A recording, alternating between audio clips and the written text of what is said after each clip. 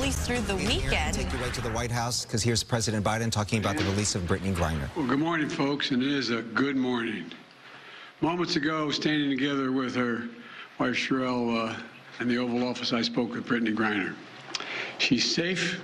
She's on a plane. She's on her way home. After months of being unjustly detained in Russia, held under intolerable circumstances, Brittney will soon be back in the arms of her loved ones, and she should have been there all along. This is a day we've worked toward for a long time. We never stopped pushing for her release. It took painstaking and intense negotiations, and I want to thank all the hard-working public servants across my administration who worked tirelessly to secure her release. I also want to thank the UAE for helping us facilitate Brittney's return, because that's where she landed.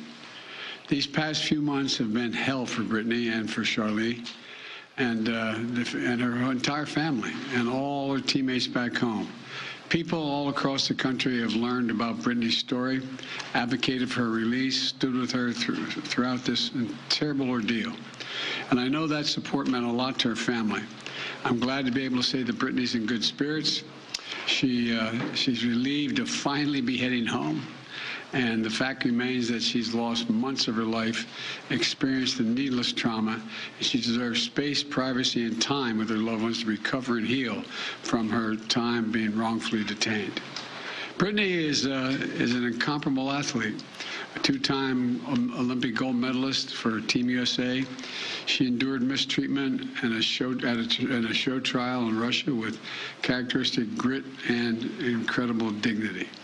She represents the best America, best about America. It is across the board, everything about her. She wrote to me back in July. She didn't ask for special treatment, even though we've been working on a release from the day one. She requested a simple quote, "Please don't forget about me and the other American detainees. Please do all you can to bring us home." We never forgot about Brittney.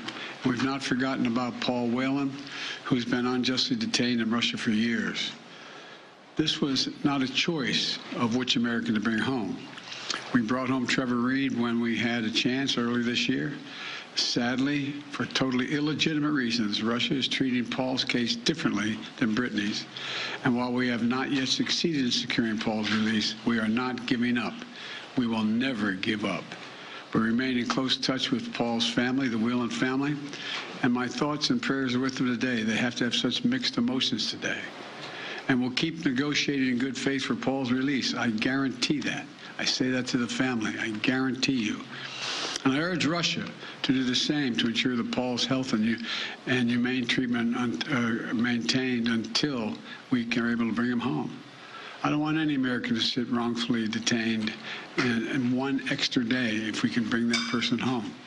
My administration has now brought home dozens of Americans who were wrongfully detained or held hostage abroad, many of whom had been held since before I took office. And today, we also remember the other Americans that are being held hostage and wrongfully detained in Russia or anywhere else in the world.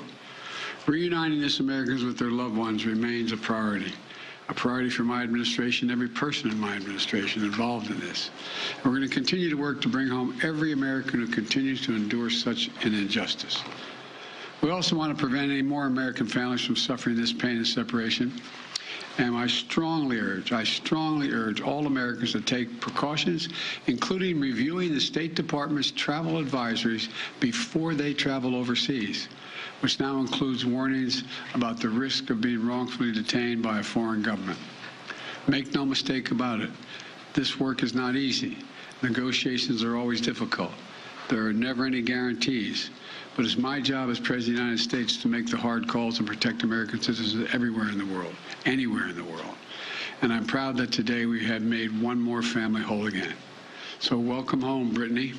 And now I'd like to invite Sherelle to say a few words to you all. Of course, she's not excited at all about this. Sherelle, it's all yours, kiddo. Congratulations again. Thank you. So over the last 9 months, you all have been so privy to one of the darkest moments of my life. And so today I'm just standing here overwhelmed with emotions, but the most important emotion that I have right now is just sincere gratitude for President Biden and his entire administration. He just mentioned this work is not easy, and it has not been. There's been so many hands involved, and so I'd like to take a moment to just specifically mention a few. Vice President Harris, Secretary Blinken, Jake Sullivan, Josh Geltzer from the National Security Council, Roger Carson and Fletcher Schoen from the Hostage Envoy's Office. A special thank you to Governor Richardson and Mickey, the Mercury players, the WNBA for your advocacy, and also, you guys may not know this, but my family has been tremendously supported by the Wasserman Agency. BG's agent, Lindsay Colas, has just been amazing for me and my family throughout this process. So today my family is whole, but as you all are aware, there's so many other families who are not whole. And so BG's not here to say this, but I will gladly speak on her behalf and say that BG and I will remain committed to the work of getting every American home, including Paul, whose family is in our hearts today as we celebrate BG being home. We do understand that there are still people out here who are enduring what I endured the last 9 months of missing tremendously their loved ones. So thank you everybody for your support. And today is just a happy day for me and my family. So I'm gonna smile right now. Thank you. Thank you. Thank you all very much. Mr. President, what has Russia gotten in return, Mr. President? What has Russia gotten in return for this prisoner swap? When will Brittney be back in the U.S.? What has Russia gotten in return, Mr. President, for this prisoner swap? Next 24 hours. What do you say to the Whalen family who says this is a catastrophe for Paul, Mr. President? We're speaking to them. How soon will he be home?